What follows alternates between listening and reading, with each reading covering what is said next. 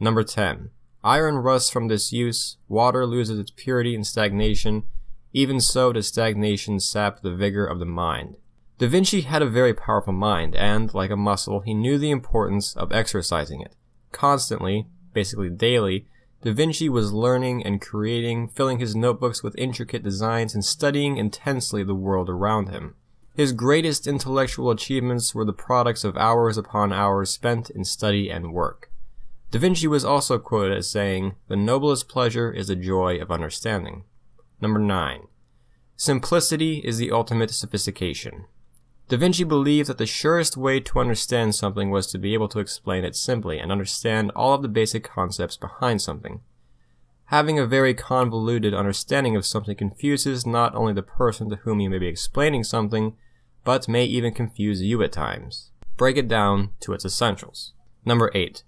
Anyone who conducts an argument by appealing to authority is not using their intelligence, they are using their memory.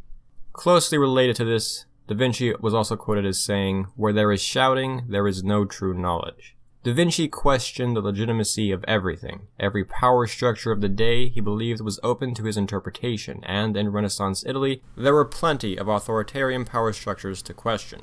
He believed that their authority and dominance was not sufficient for their word to be followed. What someone said had to make sense logically and objectively. Number 7. Poor is the pupil who does not surpass the master.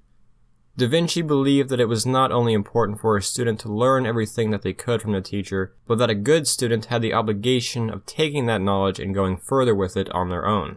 Da Vinci was such a student. It is said that around the age of 20, when Da Vinci's teacher Verrocchio observed the work he had done on an angel in a painting, he is said to have put down his brush and declared that he would never paint again. Da Vinci had surpassed him. Number 6. I have been impressed with the urgency of doing. Knowing is not enough, we must apply. Being willing is not enough, we must do. Da Vinci was the sort of person who would spend hours and hours in contemplation, exploration, and design, but also learn very well the importance of implementing his ideas and applying his knowledge in the real world. Though his notebooks filled with designs and theories are amazing, some of Da Vinci's greatest moments were in utilizing that knowledge. Number 5. It had long since come to my attention that people of accomplishment rarely sat back and let things happen to them. They went out and happened to things. This is somewhat related to the thinking behind number 6. Da Vinci had a desire to be an accomplished individual, and in fact he did accomplish many things in life and worked for and with many other great individuals of Renaissance Italy in fields like art, politics, and even a little bit of war. But these opportunities didn't just come to him. He went out and sought after them vigorously. Number 4. How many emperors and how many princes have lived and died and no record of them remains? Yet they only sought to gain dominions and riches that their fame may be everlasting.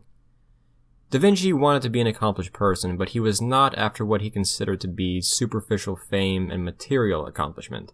He valued greatly achievements in science, philosophy, and art, things that he believed would better himself and humanity. It was in his contributions in these fields that he would have a lasting effect on humanity, and that was more important than any fame he could acquire.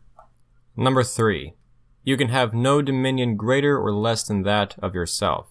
Da Vinci believed that the greatest battles were waged over one's internal weaknesses, and that the greatest victories were those over them.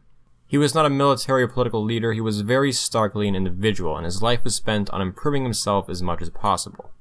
Number 2. I have offended God and mankind because my work did not reach the quality it should have. This is not so much a piece of advice as it is a quote which represents how Da Vinci thought. Da Vinci was very hard on himself, as we said in number 3. He was constantly seeking to better himself and to improve on everything he could. Being satisfied with yourself can lead to stagnation, which in Da Vinci's mind is a bad thing. His mind was always going further. He may have been a bit too hard on himself though, and somewhat sadly those were actually his last words. However, don't be too sad because Da Vinci also said, number 1, as a well-spent day brings happy sleep, so a well-spent life brings happy death. In many aspects, we can see Da Vinci was actually satisfied with many parts of his life.